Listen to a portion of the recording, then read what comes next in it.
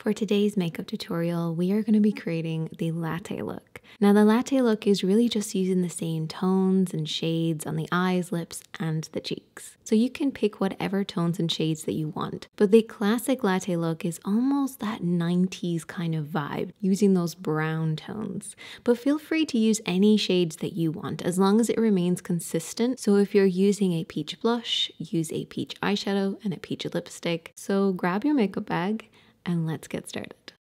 So I wrote so many notes for this video because brain fog, but I was wondering if anybody would ever like to see the notes that I write for my tutorials, if maybe it would help people to see it in written form.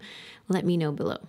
So I started with some skincare and a light layer foundation. Oh, and actually, if you want to keep the latte look really simple, you could try using this product. It's a bronze tinted balm that works for the face, the eyes, the cheeks, just the everything. So that's just something fun to think about.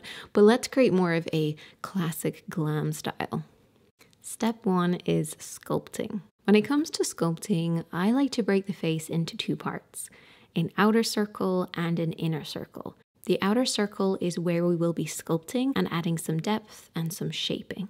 Starting with the forehead, I use the arch of my brow as a guide, and I sculpt from the outer edge and work this up into the hairline. So grab your favorite sculpting product. I'm going to be using a cream product to start with, and this can actually be used on the eyes, the face, and lips, so it's perfect for this. And I'm going to be applying that with a round tapered brush. So remembering to leave the area in the middle clear, I'm starting in that outer edge of the brow and working upwards towards the hairline.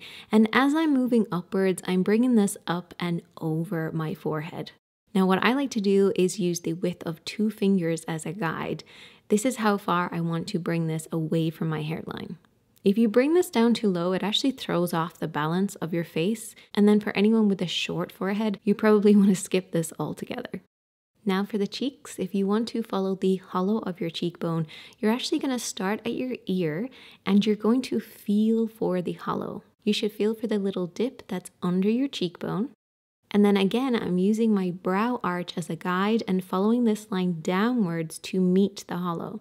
Where these two intersect is my stopping point.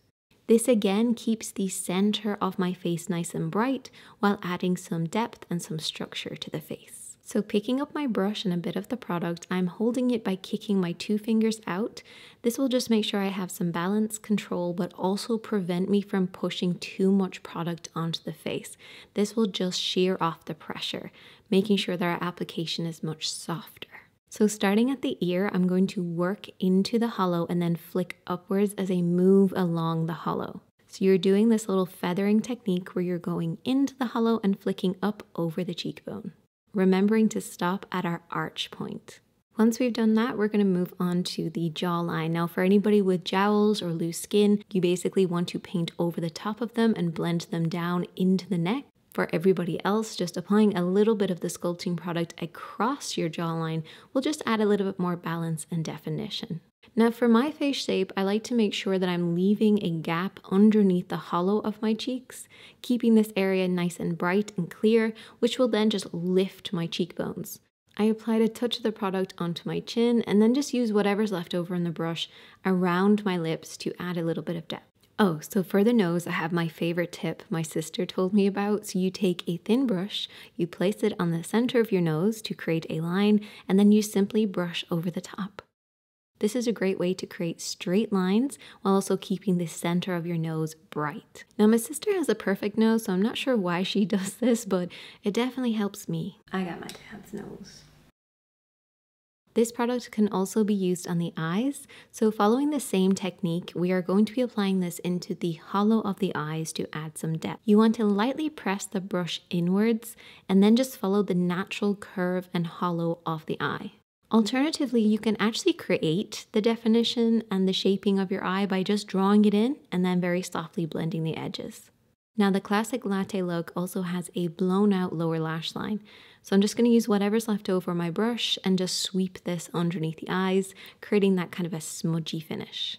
To add more depth, I'm going to be using a powder product which actually is called Sculpt. This is going to be used in exactly the same way, and by using 2 different shades of sculpting products, we're going to get a much better finish because one is a cream and one is a powder. We also get some staying power as well.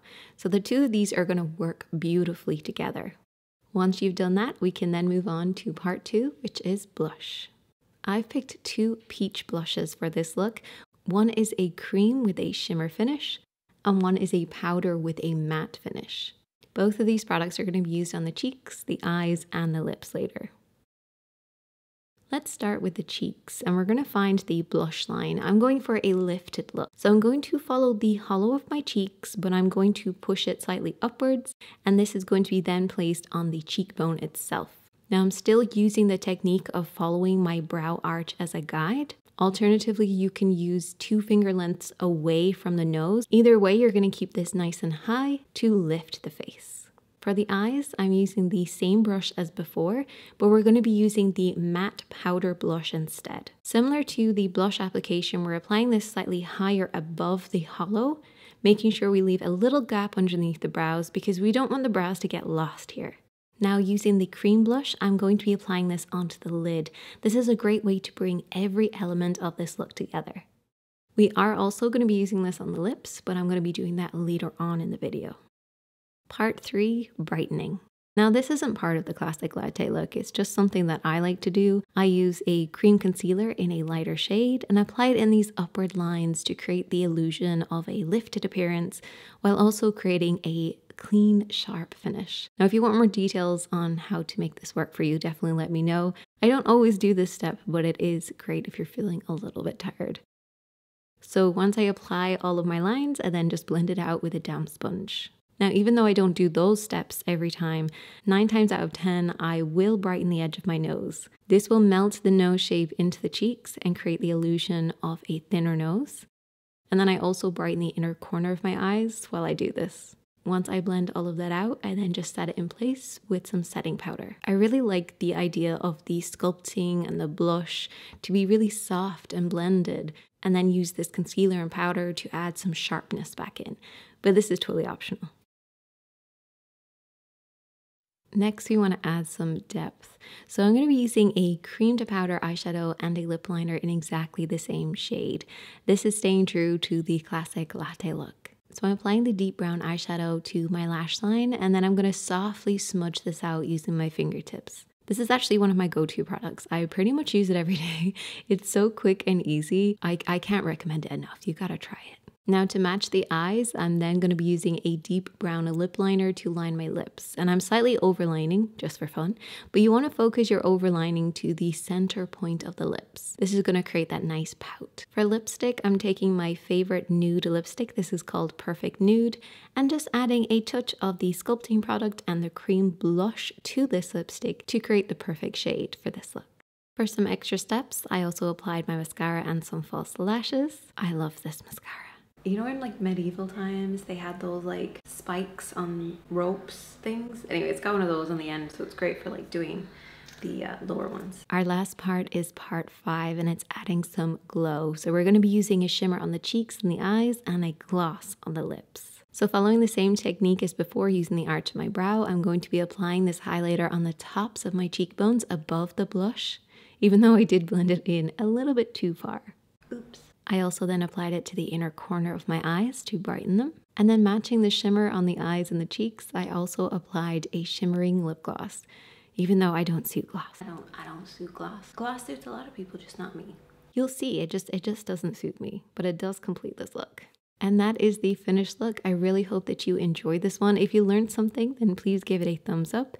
If there's something you need more help with, definitely let me know in the comment section below. And it's been a while since we had an emoji competition, so let's see. Lattes are hot drinks, so maybe let's see if you can share your favorite hot drinks in the comment section using emojis, or just let me know. Let me know what it is, and I'll let you know which ones mine are too. I'm torn between 2. There's 2 I really like. And as always, my friends, be kind to yourself. Be kind to others. You're doing the best you can, and I'll see you in the next one. You know what I love about this bag is that, first of all, like, look at it. It's like the size of my face, but it's also small, if that makes sense. It's basically got this like, oh, what do you call this? It's like an old school grandma purse, you know, that has this like extra bit inside it that creates more structure. It's like scaffolding. There's scaffolding inside it. And so when you open it, it stays open. Look, it doesn't slowly start closing. You know, you have a regular pencil case, it'll slowly start closing. This stays open and it almost becomes a square. It's huge, also tiny. I love it.